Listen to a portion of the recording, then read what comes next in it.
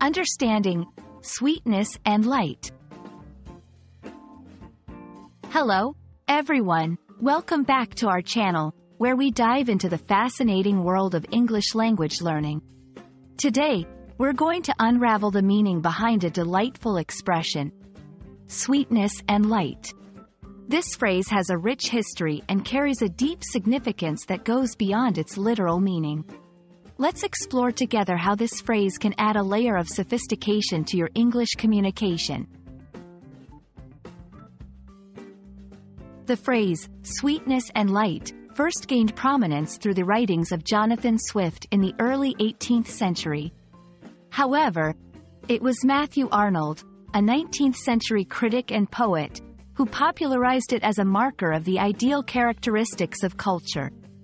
Arnold believed that the pursuit of sweetness, representing beauty and gentleness, and light, symbolizing knowledge and truth, was essential for a harmonious society. In contemporary English, sweetness and light is often used to describe an attitude or situation that is pleasant, harmonious, and free from strife. It can denote a person's agreeable nature or a situation where everything appears to be perfect and conflict-free. This expression is versatile, appearing in both personal and professional contexts to convey positivity and accord. To help you understand how to use sweetness and light in everyday communication, let's look at some examples. Despite their previous disagreements, the meeting went on in sweetness and light.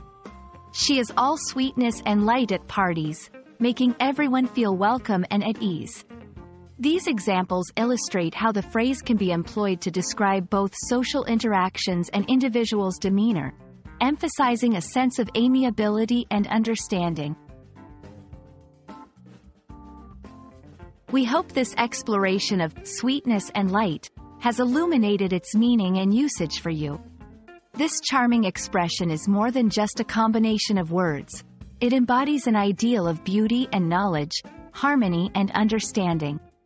By incorporating it into your English vocabulary, you can express complex ideas with elegance and precision. Thank you for joining us today, and we look forward to bringing you more insights into the beautiful world of English expressions. Keep learning, and see you in our next video.